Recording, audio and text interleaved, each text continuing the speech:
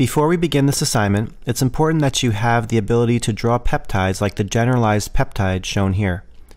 When you are asked to draw dihedral angles, knowing the connectivity between the atoms of the peptide backbone is essential. Once you understand how to draw the peptide, we can begin our discussion of Newman projections, which present the phi and psi angles of the chiral alpha carbon shown here in green. To understand what these 3D angles are all about, we need to visualize them in 3D space. Open the PyMol session file from Assignment 1. We'll observe the dihedral angles of some alpha carbons of p53, but of course you could do this for any protein. If you still see your hydrogen bond measurements from your previous assignment, the fastest way to turn them off is to left-click and hold on the right panel of measurements, release the mouse key, and now your hydrogen bond measurements have been deleted. The other way to remove your measurements is to reopen the measurement wizard and click on Delete All Measurements. This will permanently remove your measurements. We're now ready to practice finding an alpha carbon's dihedral angle. The first dihedral that I'd like to find is one from a beta sheet. Let's position the molecule so that we can find a beta sheet alpha carbon to find the dihedral angle of. Make sure that you're on Selecting State Residues and highlight any amino acid within the beta sheet. Move the cursor to the amino acid sequence and highlight 2 residues, one on each side of whatever amino acid that we highlighted. This will allow us to show a small tripeptide fragment of the protein because we need enough atoms to make the measurement. The tripeptide that we've highlighted is RAM. Now that we've highlighted the peptide, we actually want to hide everything in the structure except for this peptide. To do this, select the amino acids on either side of that peptide RAM, select all the amino acids,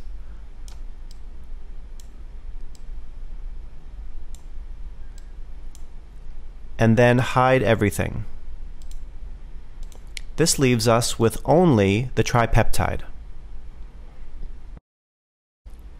Remember that when we talk about dihedral angles, we're talking about the angles associated with the alpha carbon.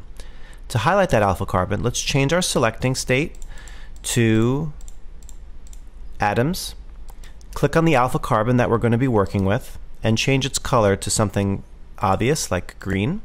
And then the last thing that we have to do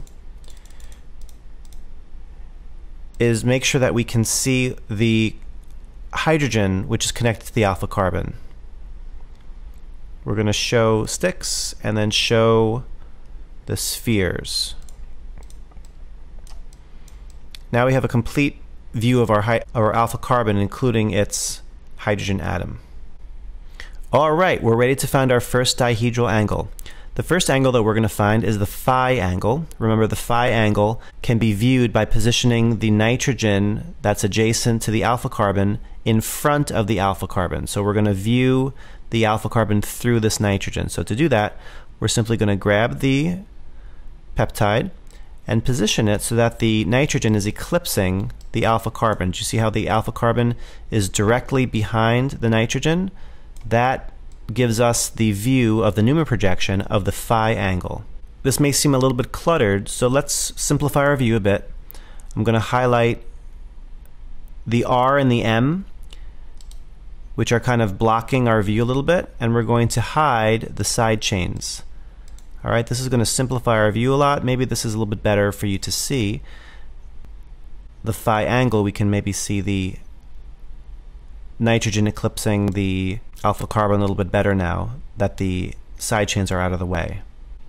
Let's look at this structure and practice drawing the Newman projection from this 3D version of the Newman projection. Hopefully you can see that the backbone of the molecule makes an angle that is large and negative, just like we would expect from the Ramachandran plot. Remember that typical beta sheets have phi angles of between negative 90 degrees and negative 170 degrees. Returning to PyMol, let's look at one thing that's very important to remember as we find phi and psi angles and as we draw the Newman projections for them. It's very important to remember to position the backbone so that the part of the backbone that's pointing towards us is also pointing up at 0 degrees. So notice that this part of the backbone, the one that's in the foreground, is pointing up. Positioning the Newman projection in a different way, for example, upside down, will also give us a correct angle, but it might be harder for us to interpret because the Newman projection won't be written in a standard way. So always remember to position the backbone that's pointing towards us, always point that backbone up as well to 0 degrees. All right, now that we've found our phi angle, let's go ahead and find our psi angle of this beta sheet alpha carbon. To do that, we're going to view the alpha carbon through this carbonyl carbon, and again, we're going to position the backbone that's pointing towards us, we're going to point that backbone up. So we're simply going to rotate the peptide like this, so that the portion of the peptide that is pointing towards us is also pointing up to 0 degrees. And that will allow us to view psi. Notice that this angle is large and positive, just like we would expect from the Ramachandran plot.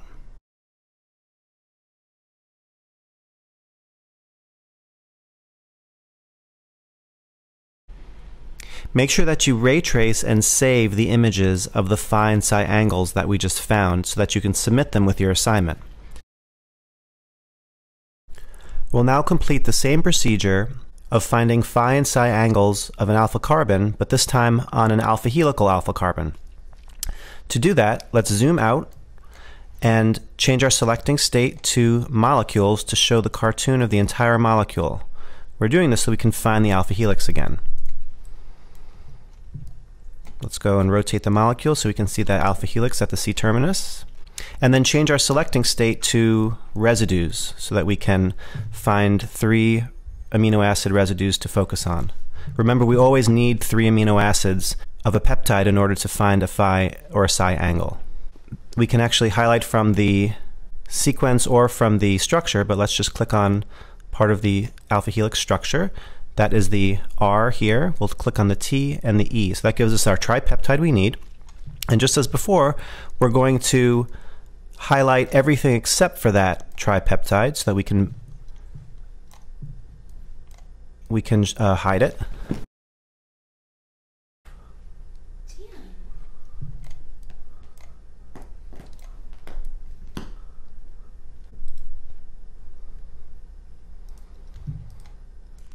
And now we have a small part of the alpha helix isolated so that we can check out its phi and psi angles. Scroll back over to the tripeptide and then highlight the 3 amino acids, and we'll show its sticks and we'll show its spheres. All right, now we're ready to find phi and psi angles for this part of the alpha helix. Let's start off by highlighting our central alpha carbon. We're going to do that by selecting our state to atoms and click on that central threonine alpha carbon. Change the color to green. Always make sure that you highlight the central alpha carbon, not the flanking ones, okay? If you highlight the flanking ones, you're actually not going to be able to find any dihedral angles. You need enough atoms and bonds on both sides of the alpha carbon in order for this to work. All right, and the other thing that we're going to do to prepare is we're going to change our selecting state to residues, and we're going to delete the side chains from the flanking residues because they're a bit distracting. Now we just have a focus on our central amino acid. I always like to find the phi angle first, so remember to do that. We're going to view the alpha carbon through the nitrogen.